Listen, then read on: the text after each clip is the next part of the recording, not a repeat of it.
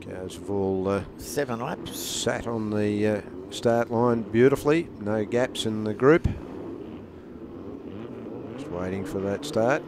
Engines revving. Bit of a rolling going on with a couple of them. A couple of them, a bit of a move. Good start at the front though. Looks like Miles got the jump. We'll see as we get back to the starters. The whole field look cleanly away. Miles, Davison, McGuinness as they were on the grid. The fourth car, we're just waiting for it to come past, is 32.22, which is a great start for him. Plenty of passing. Too wide, that's not unusual for Formula Fords. Yeah, they're usually sometimes 4 wide, aren't they? Yes, they are. So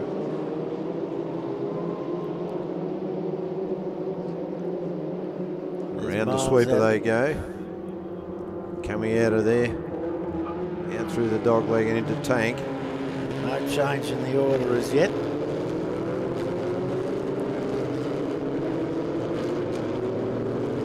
Everybody's keeping it all nice and tidy as they head around the cleavage area and then on to the old back straight. Bruce Connolly from New South Wales in car number 45, well up with them. It's an Elwyn, an Australian-built car. When Formula Fords first came into Australia, you could not import a car. It had to be built here, which helped a lot of the local manufacturers. However, we are now allowed any type of Formula Ford, so a lot of these have been imported from America and England. There's a nice passing move down the back straight there by car, can't quite pick up the number, the red one.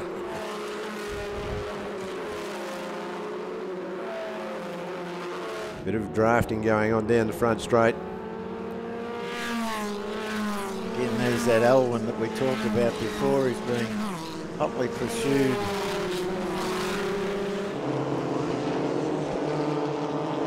There's Declan Fu in 342. 342, yes.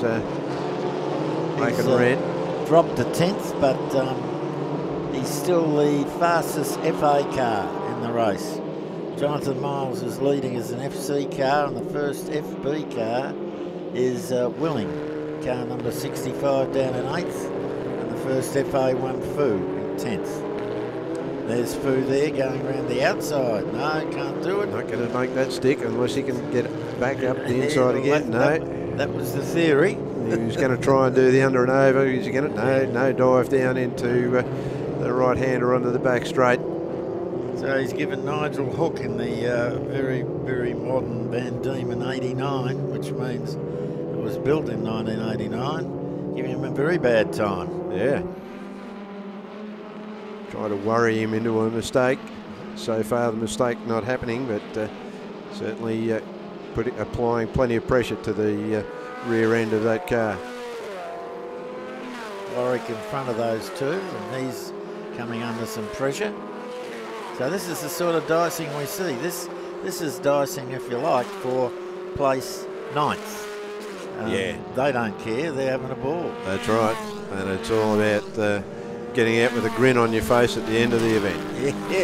Yeah, doing a stock take on the wheels on your car, and if you've got all 4, you've had a great time. Yep.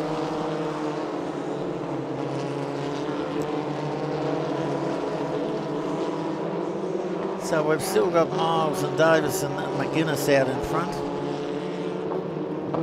Last time round, Miles was a second ahead. Davison was 2.7 seconds ahead of McGuinness. It's a 7-lap race. 3 of them have been down, 4 to go. This great dice again. Ooh, that was close. Yeah, Luke Warwick has stepped up in his Swift, which is an English-built car, very advanced in its day. In fact, it was banned for some time in historic, but I've let it back in now. So Luke Warwick there in car number 8, making some nice attempts. Not quite getting them pulled off, but having a bit of a crack. And what do you call a Formula Ford with no wheels on it, Bob? A canoe. I figured that one. It has been known to happen as well. Very rare to get all 4, but certainly 2 is quite common. Never a good feeling when you turn a race car into a motorcycle. No. Good move down the inside there from car 45. That's Bruce Conley in the L1 003/B, and car 95 Will Faulkner in the 1989 Van Diemen. And 49 is Eric Bellamy in a Wren, which is a Melbourne-built car, having a bit of trouble there, we saw on the screen. Again, this great dice between these three. Faulkner, Connolly and Whelan, all having a great dice for fourth position. Right, so we've just been told that Bellamy was going slow because he was involved in a crash.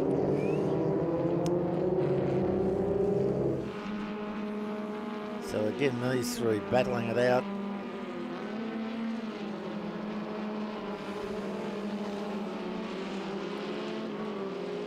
And the brakes hooking it to the right.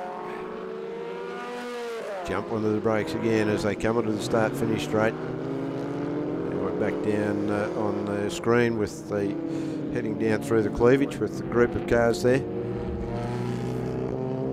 So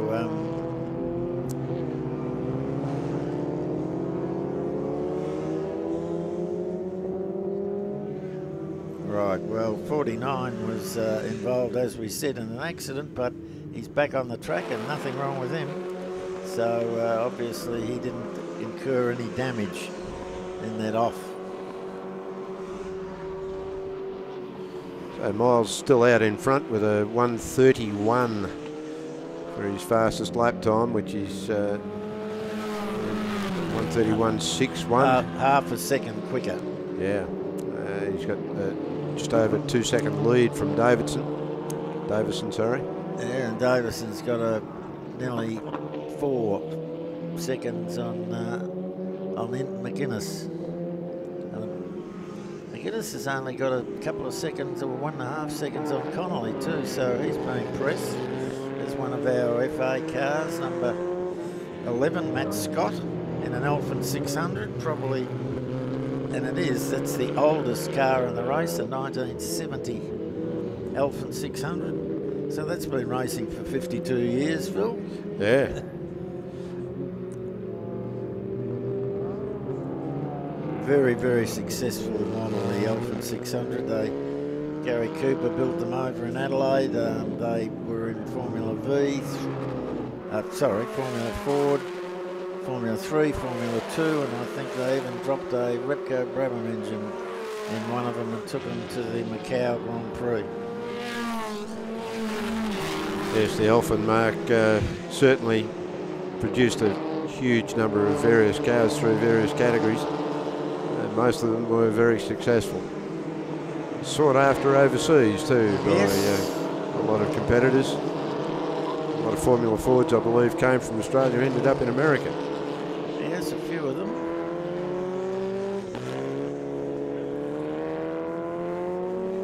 Continue with it. Oh, there's a down. Nice move down the inside, yes. Oh, and wheels touch, and yes, that's broken the suspension on that car for sure.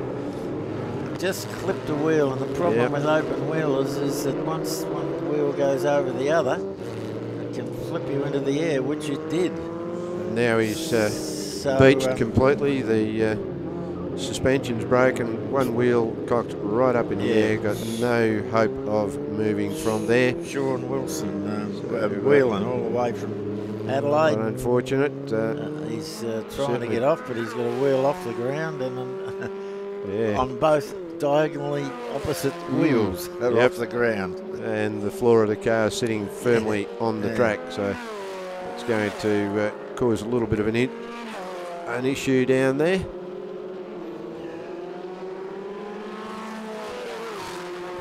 Meanwhile, on the rest of the track, Neil Richardson from South Australia leading this bunch. Very pretty Van Diemen RF89. 1 lap remaining.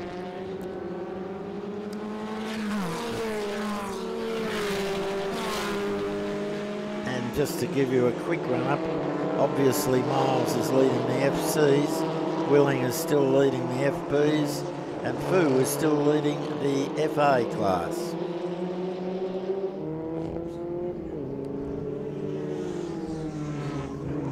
There he is. There he is on Jonathan screen. Miles, a good nearly 4.5 seconds ahead. So we used to say he could turn it off and roll to the finish. We couldn't quite yet. No, I think he'd have to get out and push a little bit there, Bob. But makes his way now down the new section of track, or newer section. Hardly new anymore. It's been here for a number of years. But it's new to us, Phil. It's new to us, yeah. Yep.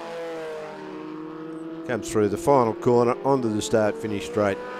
Great win for Miles. Yet another one to chalk up. Hang on. So there's Miles and checkered first. Flag for Miles as he goes across the finish. And 4.4 seconds gap until second, which is Davison. Another 5 seconds we're waiting for McGuinness, who gets across the line. Then Connolly right behind him. So they're the first 5 places. Waiting for 6th to come across. The next group heading across the finish line there too, Bob. My word, they from 5th to 10th all went over within about a second of each other. So Miles FC, Willing FB, Pooh FA, they're the winners. Now, there's a bit of action in that event there, Bob, so we're going to have some replays come up shortly. So here we go with some replays. What have we got here? Oh, this is the move down the inside and touching wheels into the air, and you can see that right-hand rear suspension is immediately cocked up. It's cocked the leg like the little boy dog on the we hear a squeal, number off. A squeal of brakes there from Luke Warwick in his Swift. We know he got that going again. So that was the fabulous Fast and Furious Formula Fords, brought to us by Cool Drive, which we thank them for their support. And we'll be back shortly with the next event. Absolutely. Thanks very much, Bob.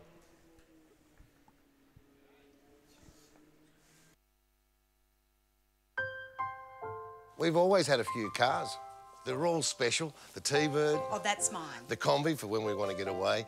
The XR8. It's going to be a classic. They're all insured with Shannon's. We've also got Shannon's Home and Contents cover, which helps protect our automotive collectibles, tools and memorabilia in the home and garage. If you're motoring enthusiasts like us, it's got to be Shannon's. Shannon's, insurance for motoring enthusiasts. Call 13 46 46 for a quote. We all agree now is the right time to start making choices to support Aussie businesses, supporting Aussie families and communities. Well, from their humble beginnings in Melbourne nearly 100 years ago, Penrite now sit as a truly respected global lubricants brand across automotive and industry. And the best bit, it's still 100% owned by an Aussie family that employs Australians in Australian factories right here on Aussie dirt.